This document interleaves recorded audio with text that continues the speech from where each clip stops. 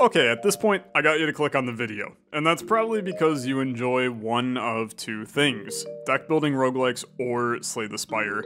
Or I guess me, but that's a pretty low chance. And don't worry, we're going to talk about Deckbuilding Roguelikes, and we're going to talk about Slay the Spire, because these 6 roguelikes we're going to talk about are the only overwhelmingly positive rated deck building roguelikes on Steam.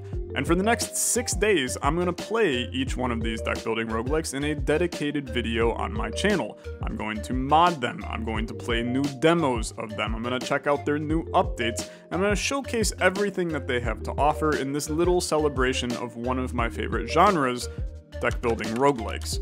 Before we start, I just wanted to give a quick shout out to the Melon NDS on Reddit, who posted these 6 games in an image about 3 weeks ago, which is where I got the idea for this week of content, but enough yapping. Let's get started. The first deck building roguelike we're going to talk about is one that is shockingly not even released yet. This is Die in the Dungeon, an upcoming roguelike game releasing in Q3 of 2024, but they've taken the path that many other games, including one on this list, has taken, and that is releasing multiple prologue versions of the game, extended, permanent, free demos, with a chunk of content to mess around with and kind of get you hyped for the future full release of the game. Die in the Dungeon is a deck building game where your deck is not cards, but instead it's dice. Dice that do certain abilities, they act in certain ways, you manipulate your board, your dice, and you impact enemies to create these masterful combos and chain reactions on your board. It's this brilliant little turn-based puzzle game with a roguelike wrapper around it that leaves you with really crunchy little decisions to make while you jam the dice into holes in your grid, testing certain combinations and craving that perfect hand that you get in a deck builder to build that perfect board and do the most damage. Die in the Dungeon's origins, their most recent free release of the game, ended up with over 2,000 95% positive reviews, allowing it to fall into this category of overwhelmingly positive roguelike games. Check out the new demo, there's a new one that's out, wishlist it, it's gonna be good. Next up, we have 2 of my favorite games from last year, one of which was a contender for my top 10 games of the year in 2023, worth a watch if you haven't seen it. First up, we have Cobalt Core, clocking in at 2,396% positive reviews. Cobalt Core is a perfect mix of what FTL would have been if FTL was a deck building roguelike.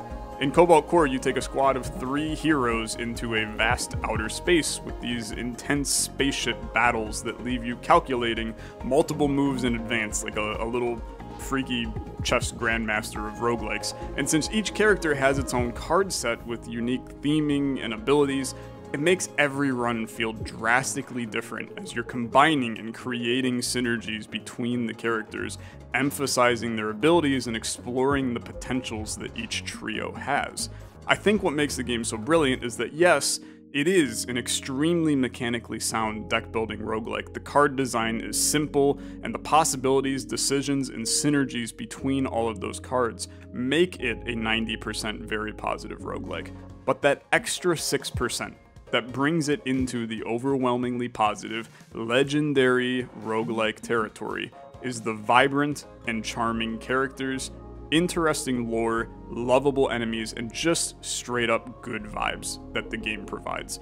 The pixel art style is beautiful, the card designs are simplistic to where the game is extremely approachable for even less advanced roguelike gamers, and the sound design and music is simply some of the best in any game I have ever played. They just launched a huge update with more updates planned in the future, and the game already has a pretty active modding community with some extremely high quality mods. Now's the time to hop in. Do not miss Cobalt Core, you will not regret it. Next to talk about is a brilliant turn-based tactical deck building roguelike with 2,096% positive reviews. This is Shogun Showdown.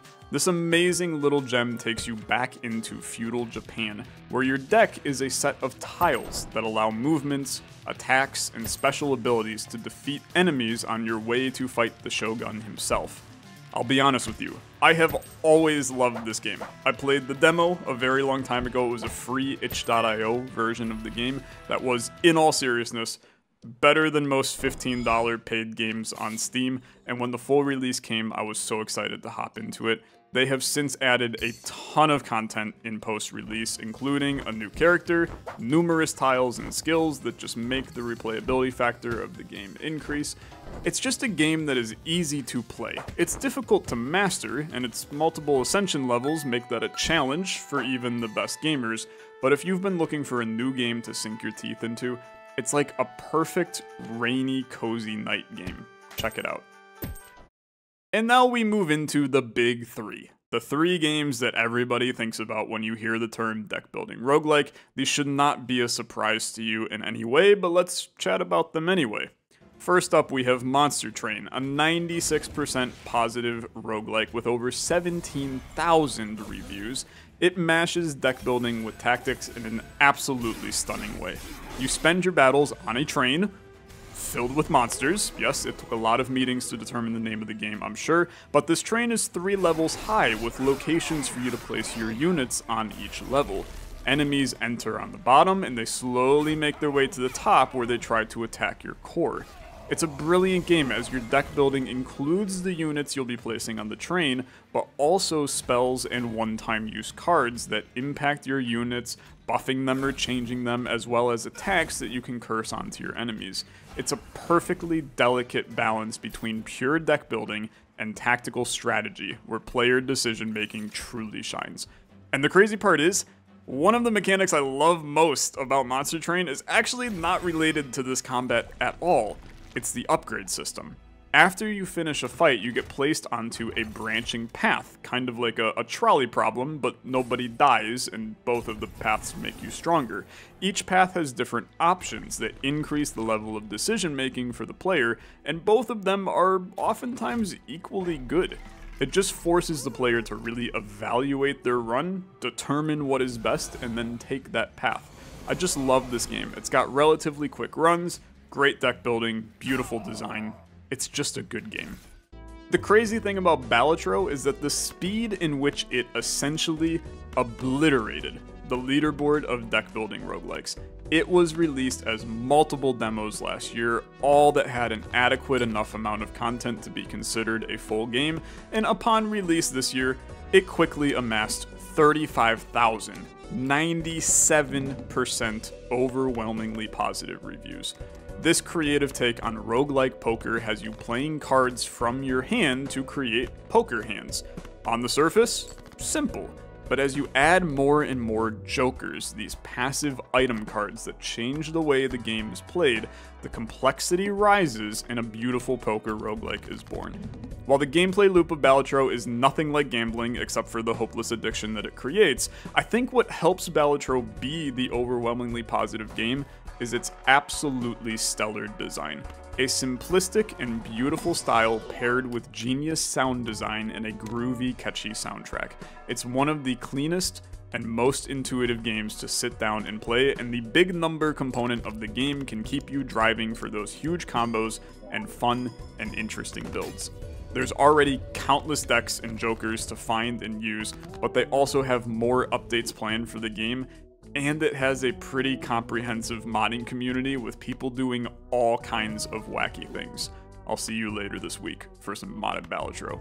If you've somehow missed this game, just resolve that immediately and pick it up today. And finally, the game that more or less spawned this entire genre, Slay the Spire. With 135,000, 97% positive reviews, it is the grandfather of the genre. Okay, yes, Dream Quest, technically the first deck building roguelike, but Dream Quest, it's its own special beast in its own ways. Slay the Spire, one of my favorite games of all time. It's the most classic take on combining a deck building game with a roguelike style. 4 playable characters, each with their own unique and interesting decks. You'll be traversing the Spire, fighting enemies, collecting relics, spending energy to create breathtaking combos, fight difficult bosses, and explore all of the secrets that the game holds. There's multiple gameplay design components of Slay the Spire that have proceeded to inspire hundreds of roguelike games. It was one of the first games to introduce that iconic roguelike branching path system that has you choosing the path through the floor that you want to take. It also created the idea of the Ascension system, multiple difficult levels that scale with new gameplay ideas and new challenges to make roguelike gamers continue to feel challenged even after they start to master the game. It's just a game with very little flaws. They've proceeded to make a spin-off board game, getting delivered to me sometime in the next month, hopefully, crossing fingers, and it has topped the Board Game Geek charts of 2024 as one of the best board games of the year. They're actively working on a sequel, Slay the Spire 2, releasing in early 2025. They just don't make bad games that have Slay the Spire attached to them. The world is simply a better spot when Slay the Spire can be played. As I mentioned earlier and throughout this video, we're going to be playing each of the games mentioned here this week. We'll be playing Die in the Dungeon's newest demo, some modded Cobalt Core, Slay the Spire, and Balatro. We'll revisit Shogun Showdown's newest updates, and we're going to do a relook at Monster Train, which granted I have not loaded up in several years. If you're interested in checking any of those videos out, it's a great time to like the video and subscribe to the channel. I'll also link all of my videos on all of these games in the description down below so you can check them out in full.